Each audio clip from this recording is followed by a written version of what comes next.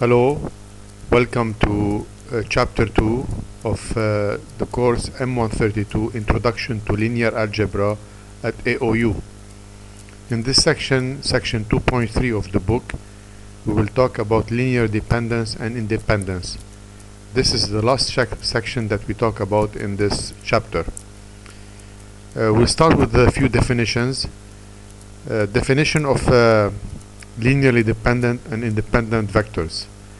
The set of vectors S, which contains x1, x2 to xk in Rn, is linearly dependent if there exists scalars c1, c2 to ck that belongs to R, the set of real numbers, not all zeros, such that c1 times x1 plus c2 times x2 plus ck times xk is equal to 0. Otherwise, x1, x2 to xk are linearly independent. That is, if x1, x2 to xk are linearly independent whenever c1, x1 plus c2, x2 plus ck, xk is equal to 0, we must have c1 equal to c2 equal to ck equal to 0, which is the trivial solution. So whenever we have a trivial solution, it means that the vectors are linearly independent. If we have at least one of the c values different than 0, then the vectors are linearly dependent. Geometrically speaking, vectors being dependent or independent means the vectors are linearly dependent if their line of action is the same.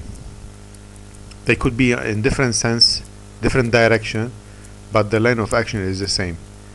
Vectors are linearly independent from the geometry point of view if each is going into a different direction. In other words, they don't have the same line of action. Examples: the vectors x1, x2 and x3 are linearly independent. These vectors are called the coordinate vectors, and since c1 x1 plus c2 x2 plus c3 x3 is equal to 0, here we have c1 equal to c2 equal to c3 equal to 0, which fits very well into the definition. And we know that these three vectors being the coordinate vectors, each of them has its own direction. They're not on the same line of action. Another example are the vectors x1, x2 and x3, which are in R3 linearly independent. Explain.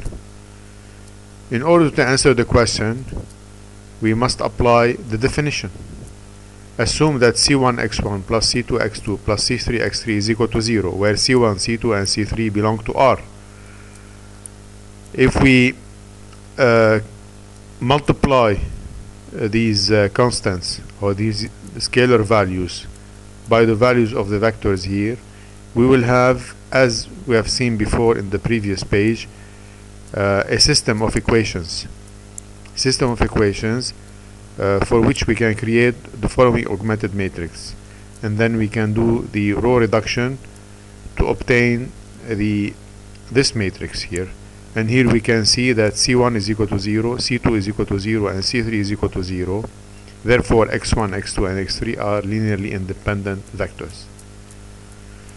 Note that the set of n vectors S equal to x1, x2 to xn in Rn is linearly dependent if the determinant of these vectors, the determinant of the matrix formed by these vectors, is equal to 0. Otherwise, S is linearly independent. In other words, if the determinant is different than 0, S is linearly independent. Example: the vectors x1, x2 and x3, as shown here, are linearly independent since the determinant of the matrix that is formed by the vectors here is equal to 1, which is different than 0.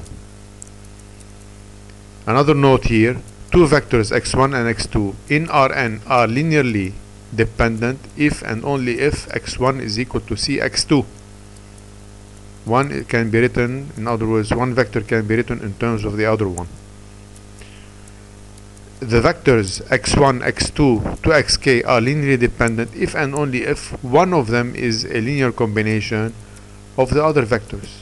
So if we can write one of the vectors as a linear combination of the others, then these vectors are linearly dependent. Example, the vectors x1 and x2 shown here, 1, 1, 1 and 3, 3, 3 are linearly dependent since x2 is equal to 3x1. Same thing here, the vectors x1, x2 and x3 are linearly dependent since x3 is equal to x1 plus x2. Example, let S equal to x1, x2 and x3 be a linearly independent set.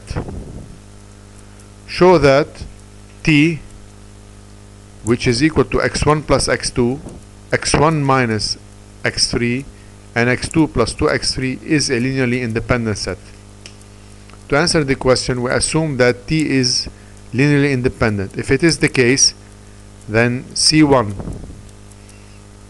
times x1 plus x2, x1 minus x3 times C2 plus C3 times x2 plus 2x3 is equal to 0. We applied the definition. If we regroup and factor the x1, x2 and x3, we'll have the following statement: C1 plus C2 times x1 plus C1 plus C3 times x2 plus minus C2 plus 2C3 times x3 is equal to 0. We can create the system, which is a 3 by 3 system. The variables are C1, C2 and C3. From this we create the augmented corresponding augmented matrix that is equal to 0. If we do the row reduction, we obtain the following matrix, augmented matrix, which shows that C1 is equal to 0, C2 is equal to 0 and C3 is equal to 0, which confirms that T is linearly independent set. This ends the tutorial for section 2.3.